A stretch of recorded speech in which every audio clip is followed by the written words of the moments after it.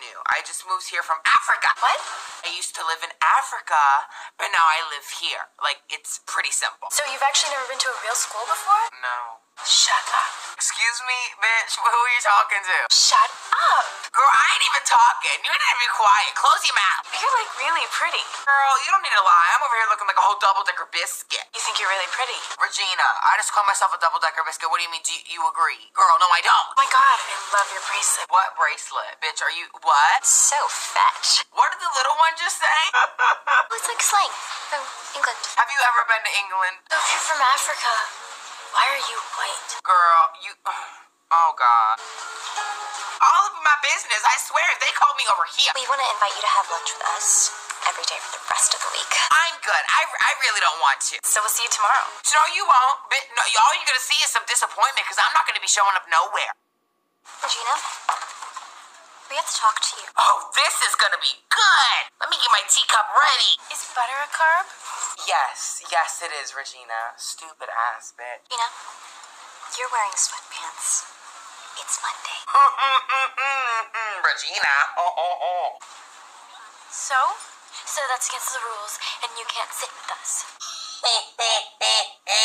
Bye-bye now, Regina. Whatever. Those rules aren't real. They were real that day I wore a vest, because that vest was disgusting. Damn, bitch! You is so rude, girl. Those sweatpants are disgusting, too. You can't sit with us! Score! These sweatpants are all that fits me right now. You sad, hippo-looking bitch.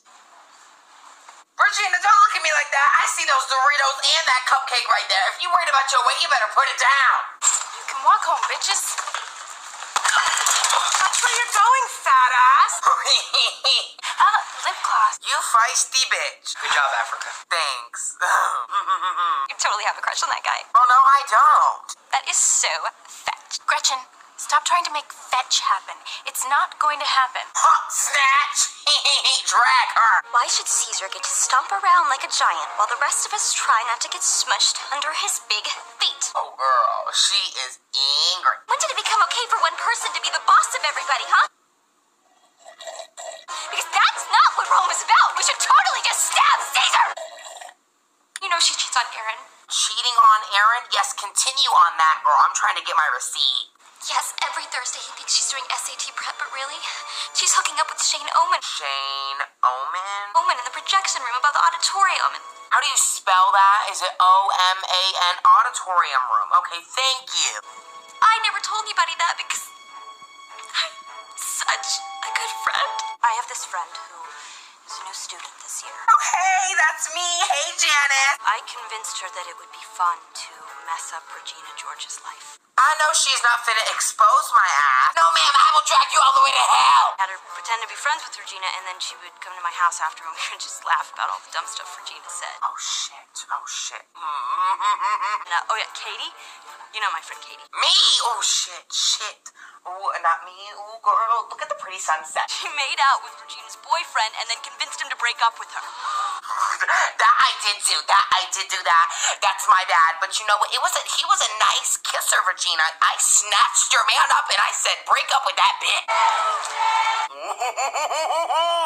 You are looking angry, honey. You are just looking so mad. Oh my God, you sounded like those monkeys I trained in Africa. You need to close your mouth, loud ass fucking bitch. Do you know what everyone says about you? They say that you're a homeschooled jungle freak who's a less hot version of me. Girl, I'm looking at that 2-cent wig you have on right there, and girl, I can already tell that you was cheap as ever. Do not call me the less hot version of you. Honey, you looking like a beat-up Barbie doll. Don't talk to me like that. Yeah, so don't try to act so innocent. You can take that fake apology and shove it right up your hairy... Oh my gosh, she just